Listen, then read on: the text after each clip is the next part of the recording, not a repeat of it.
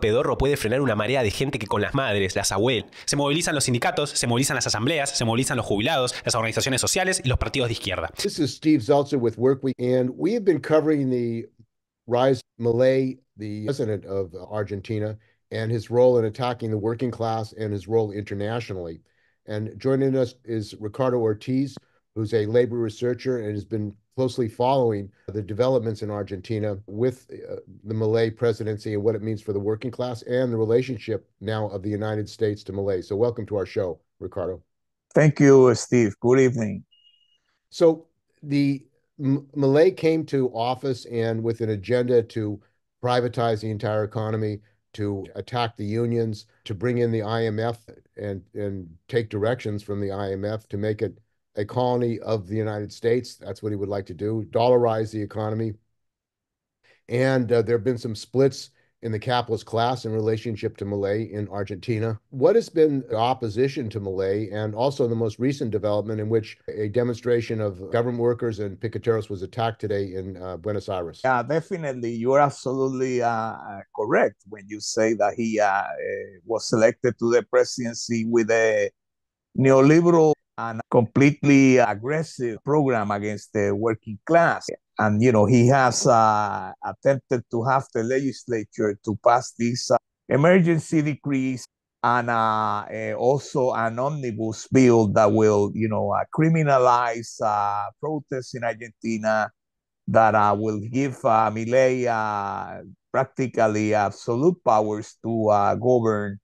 And certainly that has made the workers' organizations and the working class in general to oppose it. And, you know, his program has been so aggressive that, you know, even politicians from the capitalist parties and one of the latest incidents that took place a couple of weeks ago was that he attempted to eliminate some subsidies that were, you know, directed traditionally toward provincial governments. So there was a coalition of 5 Patagonic, you know, from the Patagonia region, 5 governors that organized themselves in this coalition and did oppose Milei, and were demanding that the, you know, federal government would send them those money for all these subsidies in their provinces. And they even said that if Milei wouldn't, you know, make a pact with them, particularly in the province of Kane, which produces oil, is a very rich oil producing province, they would stop production. So that created a whole debate in the country, and the local trade union organizations in that province supported, you know, the governor's claim. And this is a governor that supported Milei's candidacy, you know, and you know, these other governors are not leftist governors, no, you know, of any kind. These are capitalist neoliberal politicians. And Milei responded very aggressively, called them names, and he got so irrationally angry that he withdrew the project that, you know, the so-called national emergency decree and the omnibus bill, but now he's submitting that again. So to the other part of your question, you know, in this last 2 weeks, starting from the 24th of April, of March, I'm sorry, that day is the commemoration of the and the protest against the dictatorship that took place from 1976 till 1983. Every year, you know, the social organizations come out and make a protest against it. And in this case, it was a massive series of demonstrations throughout the Argentinian country, in every capital city. So there were, hundreds of thousands, probably millions, protesting throughout the country. And Milei, attempted to stop people from doing that, but the social organizations, the workers, the leftist parties were successful. No, not very long after that, the head of the American CIA visited Argentina. I mean, as recent as last week. And he met with Milei, and he met with the head of the Argentinian Federal Intelligence Agency. And a few days after, talking about this week, the head of the United States Southern Command, General Laura Richardson, went for a visit to Argentina. And, Milei was celebrating that, he's making the alliance with the United States closer. The United States donated a C-130 plane right there during her visit, in a provocation by this imperialist representative. They make a speech close to a Chinese scientific aerospace base, but this base is not for military purposes. So, it's a scientific base, that is located there. So Richardson and Milei, they came close to that base and delivered speeches over there in a very provocative attitude. And the workers from from the province of that very southernmost province, they did demonstrations against General Richardson.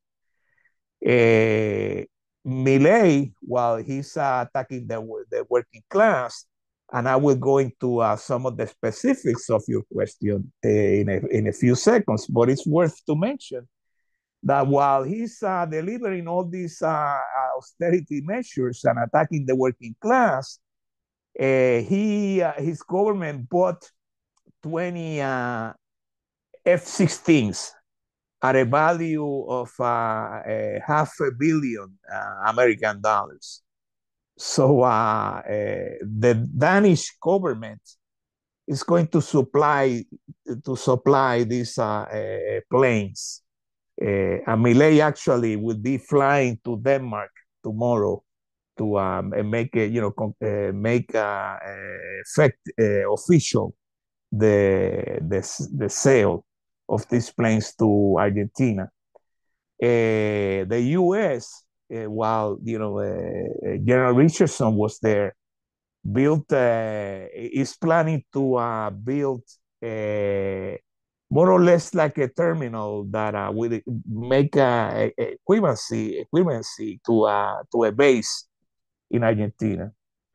And adding to that, let's go to the most recent sensational events. Starting by yesterday.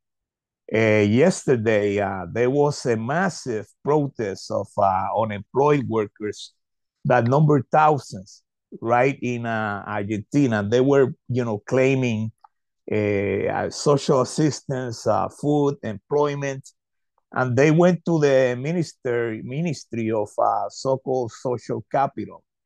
And while they were standing,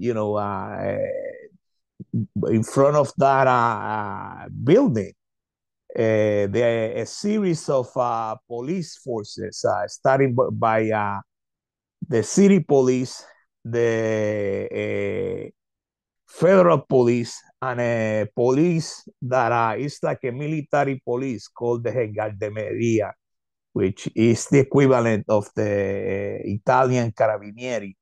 So all these forces went ahead and started beating on workers and arrested workers, and some workers had to be taken to the hospital.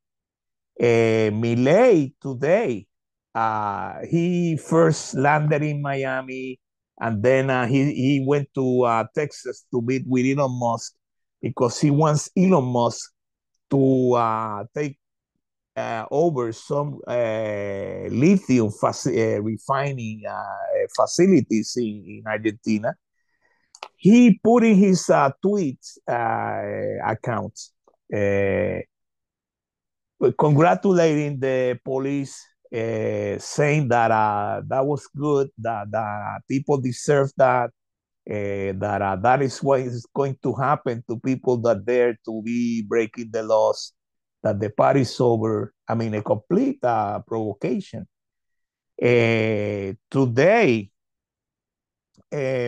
there was a general strike of one day called by the UTA, Unión de Transvieros Automotores, which is the union that organizes city bus drivers.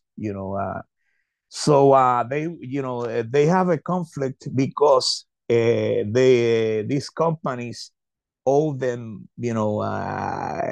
salaries earned before, and they are trying to bargain with these companies, and at the same time they are asking the government to help with subsidies to the regular population. And this is a demand that the workers have been calling for.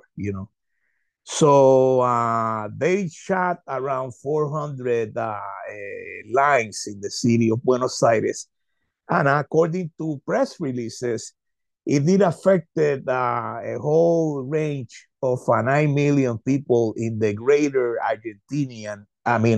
greater Buenos Aires metropolitan area.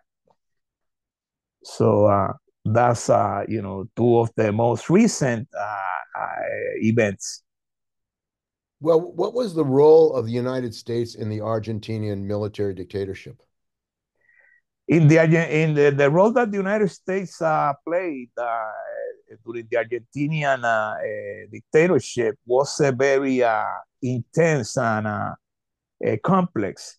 The United States armed and equipped and trained the Argentinian forces along France and other imperialist powers.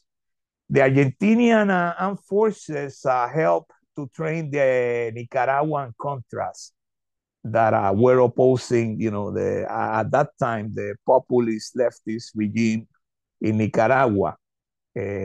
So they did favors for each other. And also, the United States helped the spine security forces of Argentina, and target activists, and collaborated closely with the Argentinian intelligence services.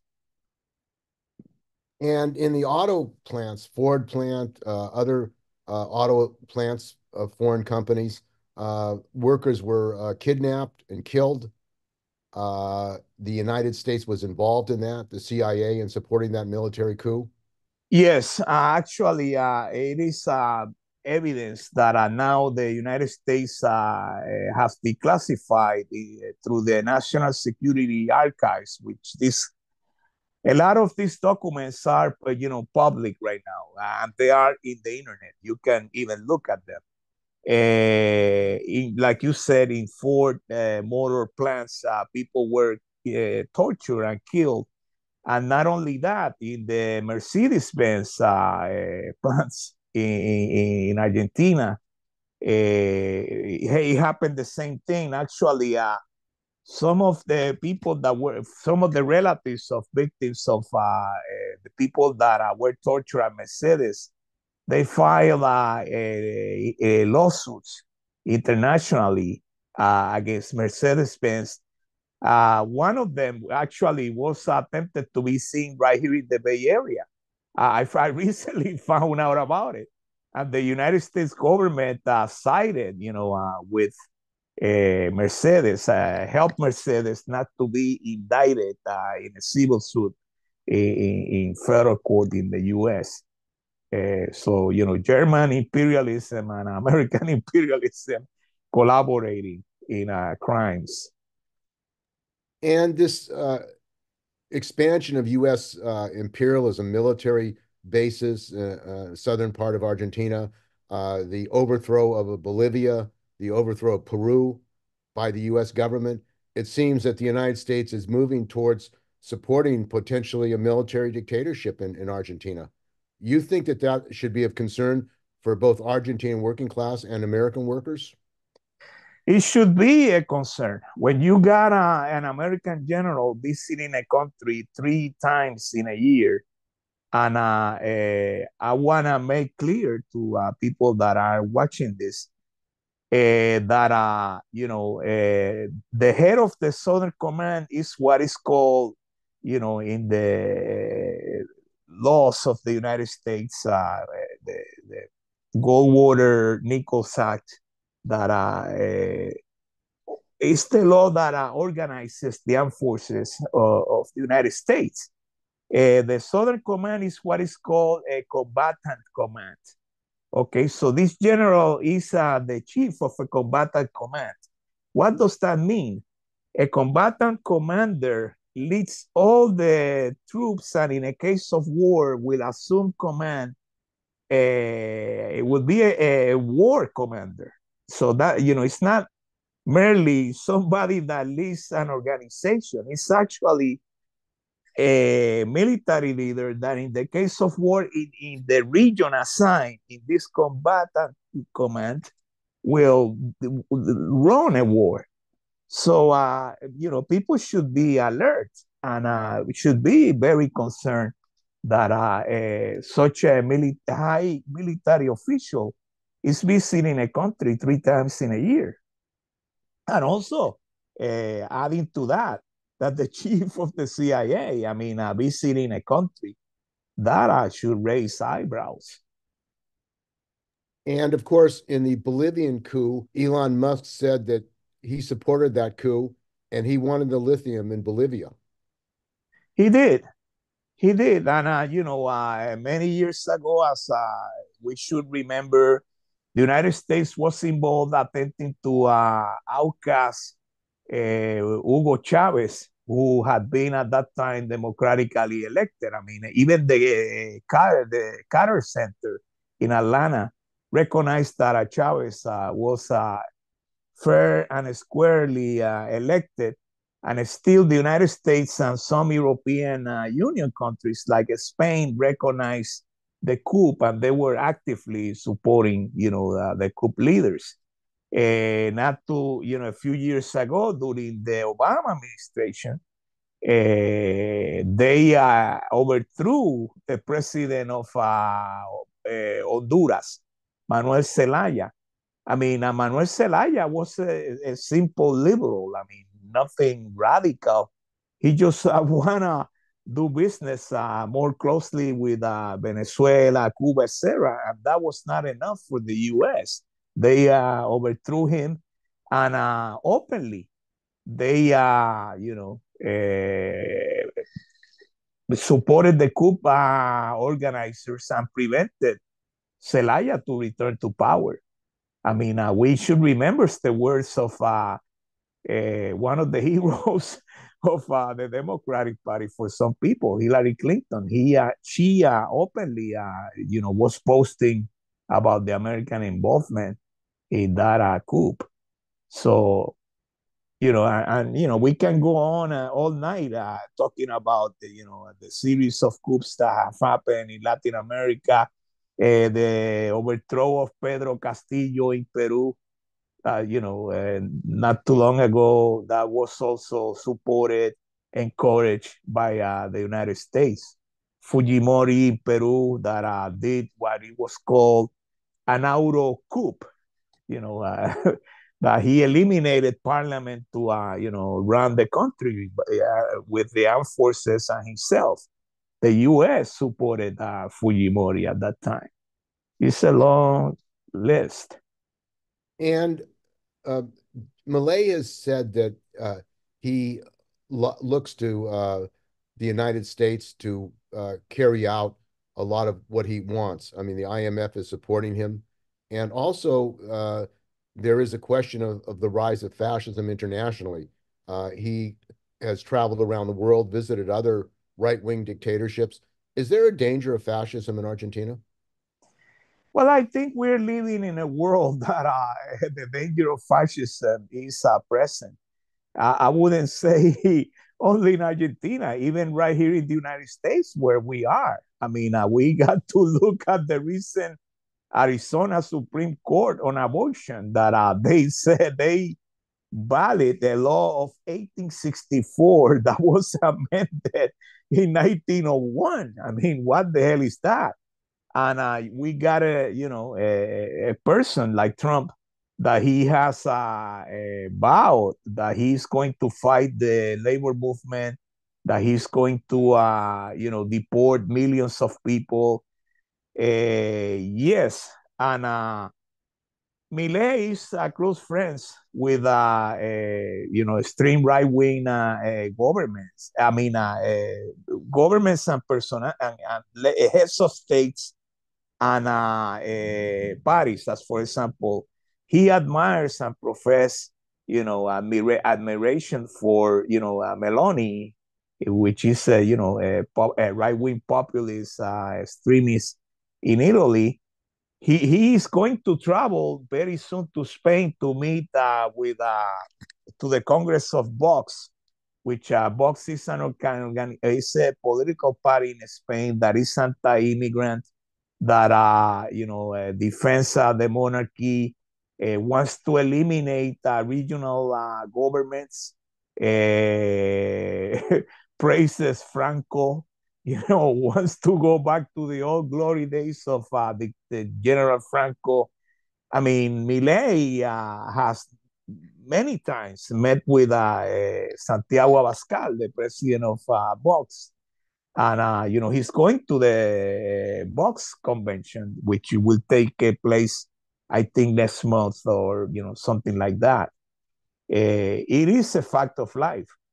I mean, some people claim that, Milei's plans have failed. Well, they have failed because he has faced workers' opposition and even opposition from sectors of the bourgeoisie, of the ruling class. Not because all of a sudden he has softened his policies. He still wants to have these exceptional laws to be approved.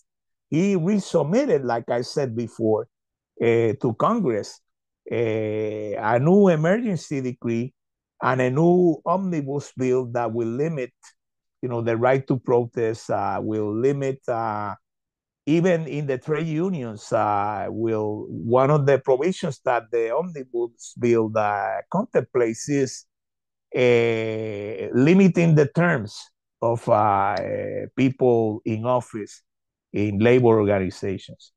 So this man is a very, very dangerous man.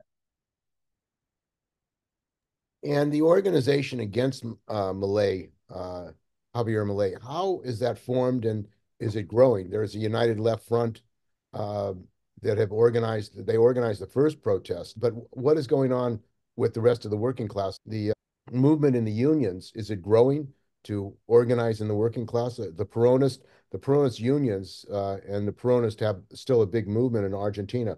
What is their relationship to this movement against Melei? I think there is growing a lot of opposition within the Peronist-controlled trade unions.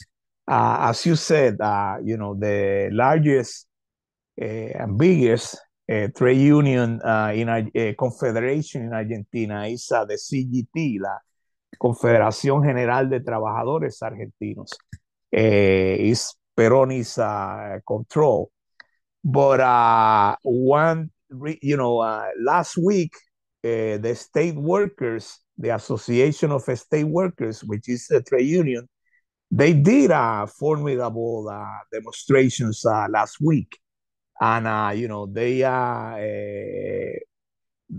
surrounded Congress and had a big protest. And that, the teachers also last week came out for a protest that was pretty impressive. The piqueteros have come out now on the 23rd of this month. It's like a inter-university council of organizations that they declared that day, the 23rd, they're going to have like a general strike of, 1 day general strike protesting the possibility of the privatization of public universities in Argentina. So today, in a press conference, the leadership of the CGT announced that they are joining the students. Before that, they attempted to negotiate a new labor reform with the Melei government.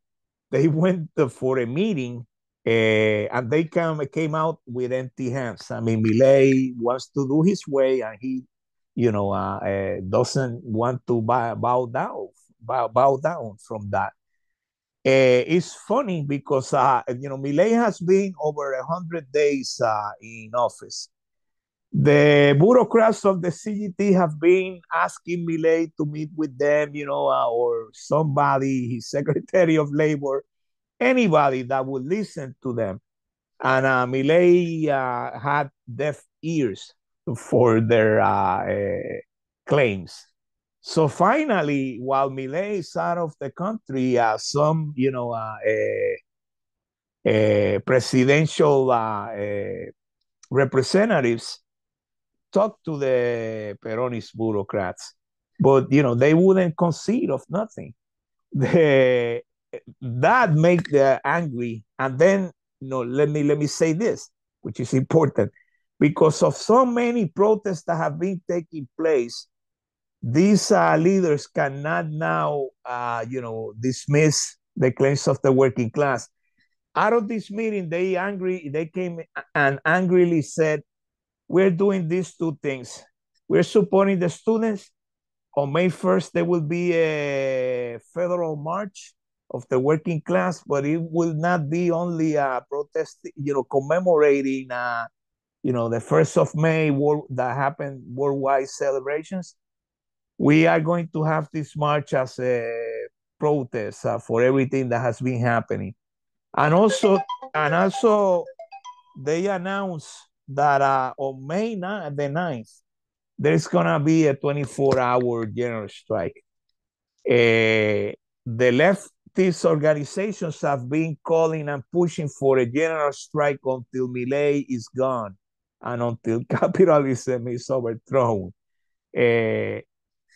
With so much pressure, these bureaucrats that have been attempting to stop the working class at all costs, they now are considering to do something, some, actions.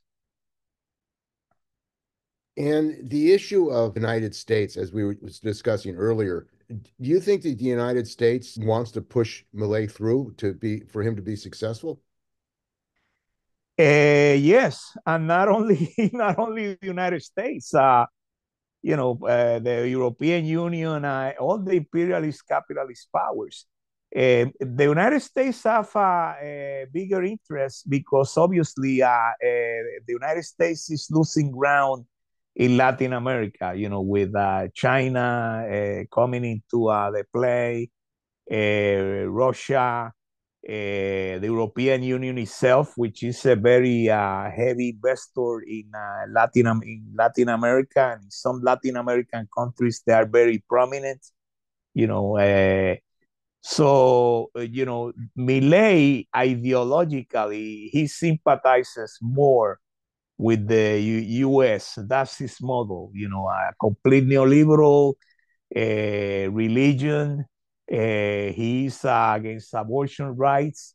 So definitely the United States, sending, these intelligence officials and military officials, they are showing that they would like to increase their presence in Latin America. But I mean, but let's remember this.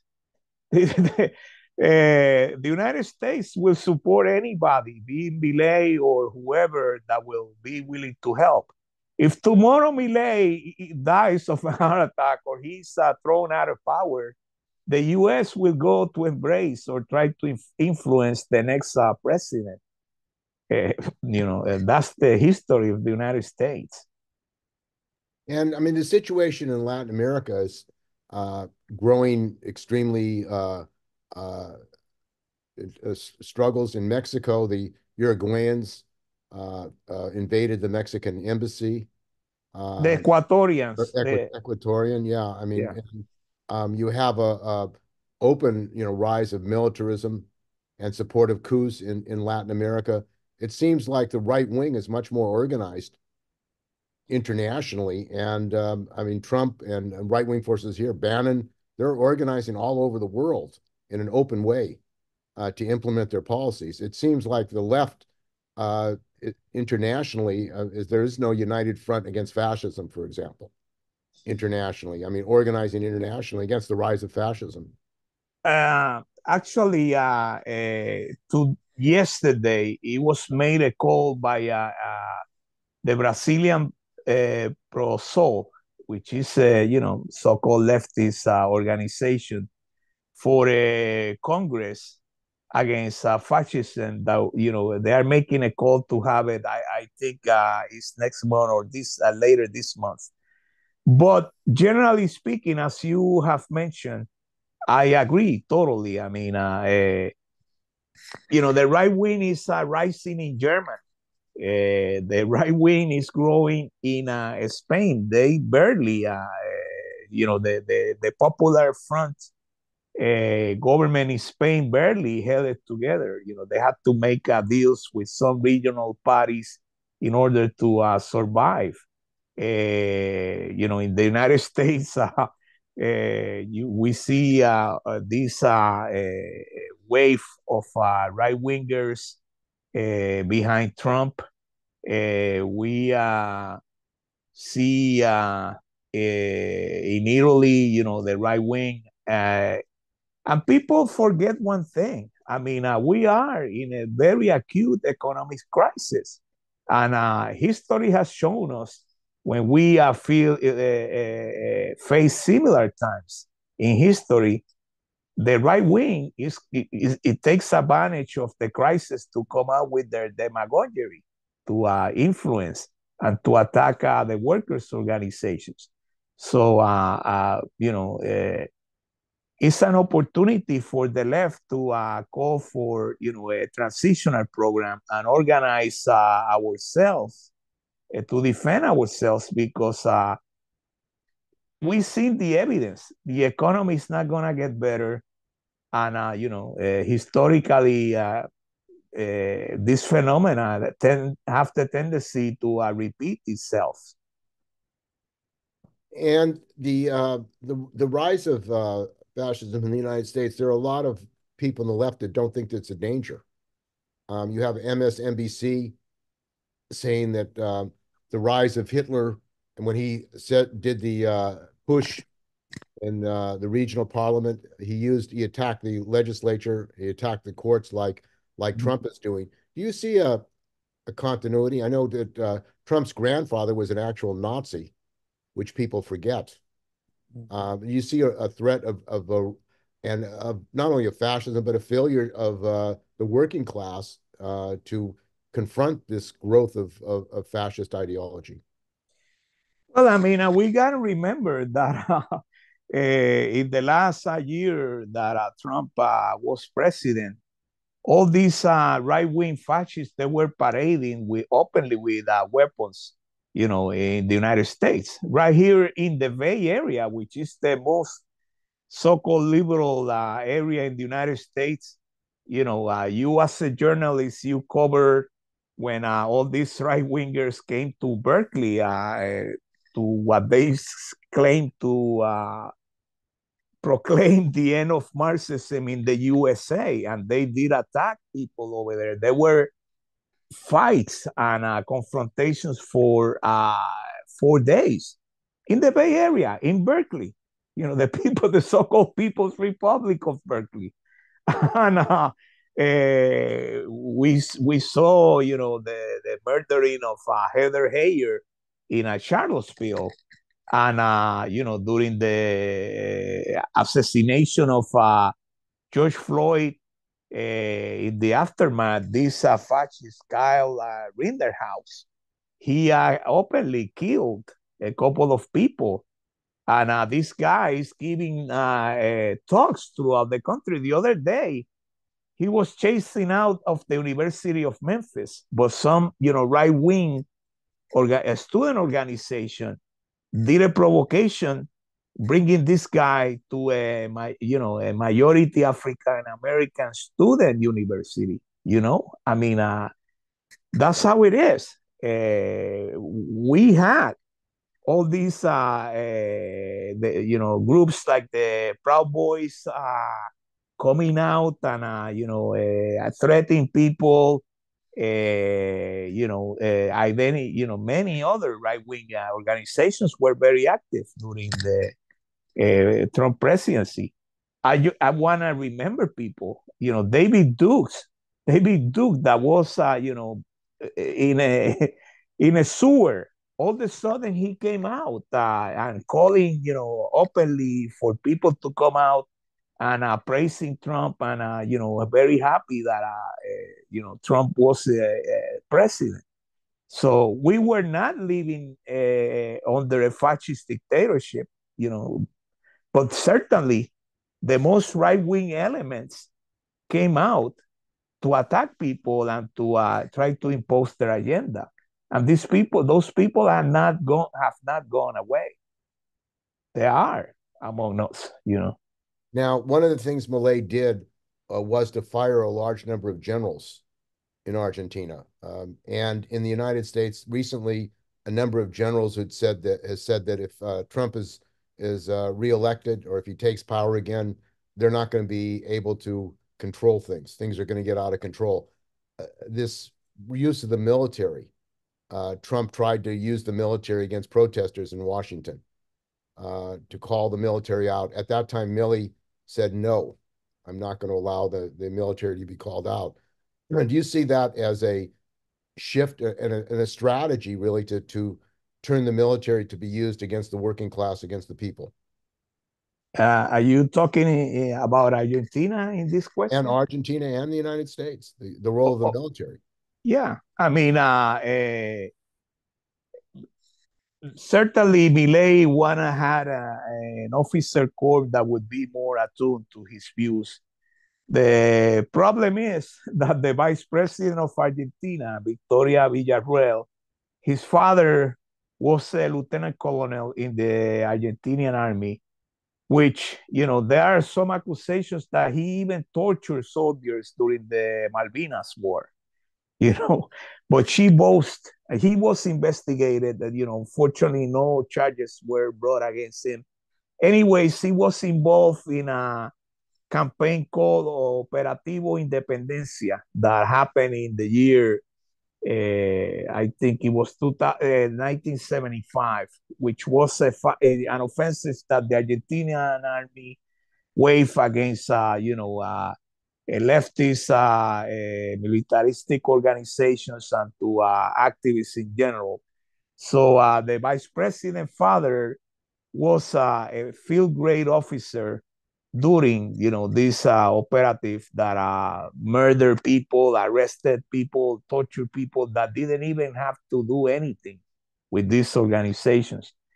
And her grandfather was a rear admiral, historian of the Argentinian Navy. So she has more contacts in the military that probably he does. And they had some confrontation a few weeks ago because, people, there was an argument among Argentinian legislatures that there was quorum to call the legislature back to have a session, and she couldn't refuse that. the Argentinian Senate to have a session. Milei did oppose that. So Milei and his group start indirectly and not so indirectly to attack her. And she responded. She went on TV and she responded, defended herself. So then during the anniversary of the Malvinas War, Milei make an approach to the vice president and make peace with her publicly. He embraced her because he knows that his vice president is very close to the armed forces. So Milei, yes, he wants to have more influence among the army, but without a doubt that and he wants to use the army in civilian actions as not, him and her. Both of them, they attempted to have the army to intervene in the province of Santa Fe, in the city of Rosario, which Rosario is one of the largest cities in Argentina, and it has a high crime incidence that they say that I do drug trafficking activity. So one of the ideas that Milei attempted was to have the army doing police work. But some retired officers came out and said the army is not for that. We should not be involved doing this. And obviously, the left and human rights organizations, they completely oppose this. So that initiative was not taken to the top, but certainly, I mean, those ideas are there, and without a doubt that in a case of workers' militancy, general strikes, and opposition, the army will be called to face the working class. So, leftists have to learn how to deal with these issues. Well, the demonstration that happened against the people asking for food, piqueteros and others, they were using rubber bullets. It was a very organized armed attack on the workers, on the unemployed. What do you think is the reaction? You're saying the reaction is going to be a call for general strike and further mobilization of the working class in Argentina? Yes, definitely. Actually, this Thursday, after the attack on the workers, later that day, they did not waste time. They called for press conferences, they called for pickets, and they did deliver those. And actually, tomorrow, I forgot to say that there's going to be a huge call. It's going to be a call for a demonstration from workers that are being fired from government agencies, and to oppose the privatization of a lot of the state agencies. So yeah, people are coming out. The legislature from the workers' left front, Gabriel Lozano, who is a member of the Partido Obrero, the Workers' Party, he also filed charges against the municipal police for what they did yesterday against the workers. People that have been interviewed in the streets, they have manifested, they have expressed that they do oppose these attacks against the workers and against people in general. Okay, well, I want to thank you very much for joining us. We've been talking with Ricardo Ortiz, who's a labor researcher who's been very closely following the developments of the Milei government and where it's going, and also the connection now between what Milei's agenda is in Argentina and the role of the United States, the military, and the CIA, which have been collaborating very closely in Argentina. So thanks for joining us. Thank you, Steve. Have a good night. Thank you, all the listeners that are out there.